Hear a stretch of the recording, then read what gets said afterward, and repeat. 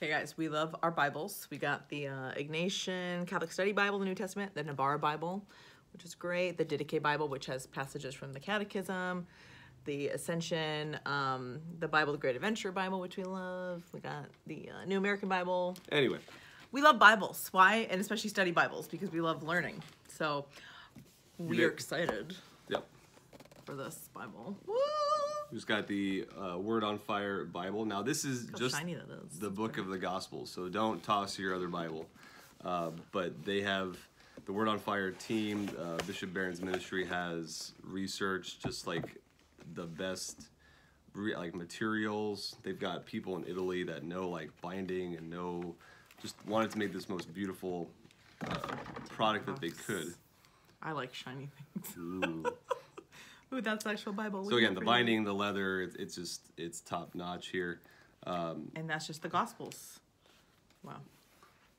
It's got some commentary from church fathers, from I like smelling books. Augustine, Aquinas, Chesterton.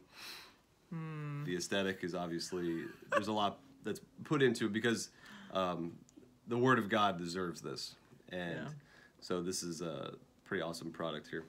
Oh, look, I love that too. Again, like when you're reading, so you got scripture up here, and then you have the, so like an article by Bishop Barron, but then you have these little like St. John Chrysostom, the badge, G.K. Chesterton. You got commentary from even the saints, from other writers. That's exciting. This is, and then beautiful art as well. Let's see some other. Our good friend, biblical scholar, Dr. Andrew Swafford, who's also godfather to one of our children, so we're biased. Beautiful. Entering Jerusalem. Says that what's the best Bible? The best Bible is the one you actually read. So what's the Bible you're actually going to pick up? Now, obviously, all translations are not created equal, but the hope is that, again, as Catholics, as Christians, we are ever becoming more familiar with the Word of God and going deeper and deeper each year that we encounter it. I actually have this icon, the one on the Trinity, and I love that it tells you about the icon. Like, that's cool. It's not just scripture and like another, because again, as a speaker, as someone who speaks, if I'm asked to speak about a certain gospel passage, I like commentaries, and if you have any other commentaries you like, let me know. But I love that this is not just commentary, it also has sacred art and talks about that too. So that's like a whole nother level. And the fact that it's just the Gospels, they're coming out with.